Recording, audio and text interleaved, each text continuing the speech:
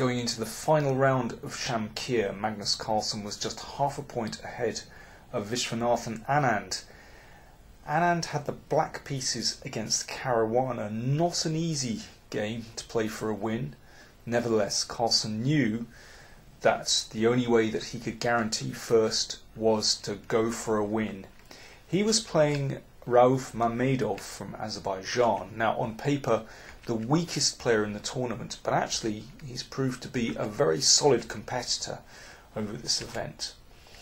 And here today he played a very solid opening, the Slav, and this trendy variation with a6. And Carlsen played his speciality, bishop e2. Now the idea of this is that after e6, white will nab the two bishops, and okay, you can count on some advantage there. So Mamedov played the approved move, h6, giving the bishop a bolt hole. And now Carlsen played bishop d3. It looks very odd to play bishop e2 and then bishop d3. Well, one thing is that after h6 the bishop can't retreat to g6, so white should exchange. That's what happened. Now, does it make such a huge difference to have the pawn on h6 and not on h7 in this position? Well, sometimes. You know, sometimes if white manages to break later on and get some kind of kingside attack, then potentially that pawn on h6 could be a target. But it's pretty subtle stuff. Anyway, they have a very generic Slav position on the board. So unpretentious development from Carlsen. And actually this position was reached earlier on in the tournament in the game between Giri and Mamedov. And there Giri played a3, but Carlsen stuck to his own idea and played rook fd1. Now he had exactly this position against Nakamura last year. And Nakamura took on c3 and then played the developing move knight d7. Well, Carlsen won quite a long game, pretty convincingly. But you might be asking, why doesn't black play knight d7 here? You know, why not wait, possibly trade on c3 or not? Well, the problem is there is a tactic. Knight takes d5. If bishop takes bishop, then you throw in knight takes knight check, and only then recapture on d2, so white wins a pawn. So that's the trick in this position, and that's why Nakamura exchanged on c3 and then played knight d7, and why in this game Mamedov played bishop a5. Now the bishop is defended, so this trick is avoided. And Carlsen here thought for 17 minutes over a4. It's an unusual looking move, but we'll see the idea on the next turn, b4. Now black could drop back the bishop, but obviously white has gained a lot of space there on the queen side. So Mamedov wanted to be shown and took the pawn. And now again we see this trick, knight takes. Now black has a lot of moves here. Nothing is entirely satisfactory. Well, once again, if bishop takes, then white throws in this check and then recaptures, and white has a positional advantage here because he has more centre pawns and there's a potential target here. Mamedov simply took with the pawn. So material is still even, but Carlsen has this bishop and has the majority of pawns in the centre. And now we can see one of the points of advancing this a pawn is that it manages to basically control two pawns. But Mamedov's position is solid. Yes, from a structural point of view, white is better. White has these nice centre pawns, but black is solid and actually has very good coordination with his pieces. Carlsen withdrew the bishop, just gets it out of the way for the time being. And over these next few moves, both sides shuffle pieces round into better positions. So black is well coordinated here. One of white's problems is that you know, in an ideal world, he would love to advance his centre pawns, but actually, black would then have great pressure down these central files, and that knight would sit very nicely on b5, blocking the b file and hitting white's pawn centre. So for the time being, Carlsen just has to manoeuvre his pieces. Bishop b4. Okay, now things are starting to happen. So really, Mamedov doesn't want to have to live with this pin, so he exchanged this off. And this looks a bit clearer, having got rid of that knight, for Carlsen at any rate. But, you know, black is sitting on these central squares and has excellent coordination, so still not easy for white to advance.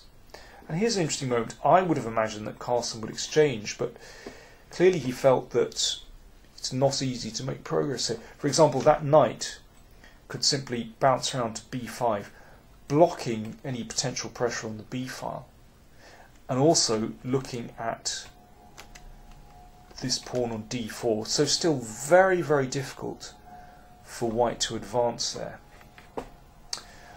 So Carlsen played knight c5. Black exchanged. Now, I was looking at this position and I just thought rook takes knight was the simplest way to go here.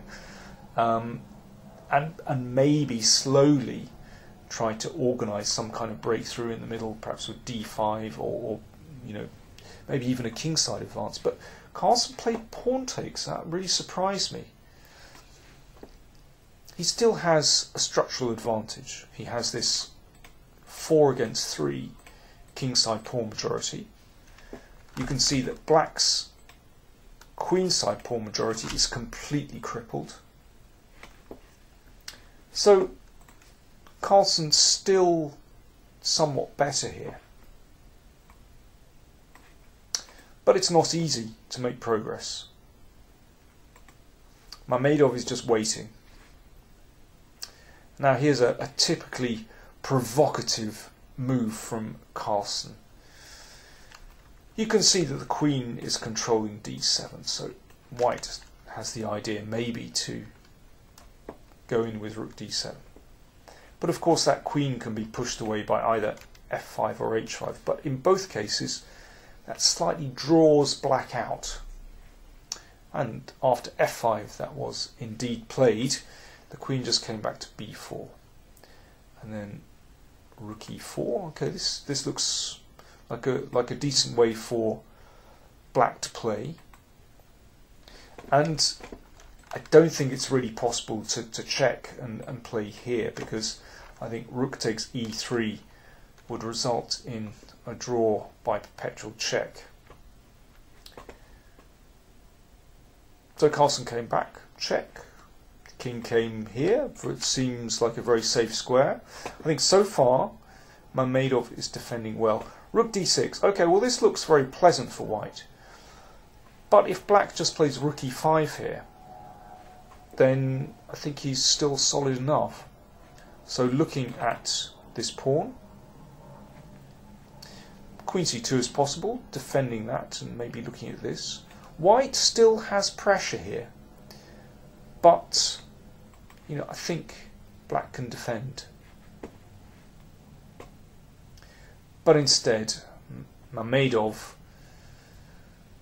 under relentless pressure, blundered with queen e5. It looks like a very natural move, but after queen f7, I'm afraid that was it. The threat, queen g6, followed by rook d8. And there's only one defence to that, and that's to bring the queen back, but of course that is a free pawn. Now it's only one pawn, but really with a 4-2 kingside pawn majority, that is now a disaster for black. White would win very easily. All the rook and pawn endgames are now winning for white, for example. So there we go. Carlsen did it. He won the tournament. In fact, Anand only drew, so even if he'd only drawn this game, it would have been enough. So anyway, final scores: Carlsen 7 out of 9, Anand 6, Caruana and So 5 points. it was such an impressive performance by Carlsen. Again, he really had only one hiccup, and that was in round 1 against Anand. But, well, he defended brilliantly, actually, and having survived that game, his play in the rest of the tournament was really impressive. Fantastic technique, well, that we know very well from Magnus's play, but also this time I sensed his opening preparation was actually, I think, well, more impressive than it has been before. So, well, as Carlsen said afterwards, I'm still learning all the time. The difficult part is using what you've learned and using them in games. But he said he feels like he's learning, improving, and that's motivation enough to keep going. Well, yeah, it's great stuff. Anand, 6 out of 9, really impressive performance from him, and he's now number 2 on the live rating list. What a comeback over the past year or so he's had. He seems to have recaptured his old form, and it's that practical feel that he has, that match fitness that he seems to have found again. So he's doing well too. Thanks very much for watching this video. If you've enjoyed these reports over the past week or so, then please do subscribe to my PowerPlayChess YouTube channel. It's free to subscribe, and as well as covering the top tournaments, I look at all kinds of aspects of chess. I look at strategy, opening play, classic games from Karpov, Kasparov and others, and loads more besides. So please do subscribe if you've enjoyed these videos. Thanks for watching. See you soon.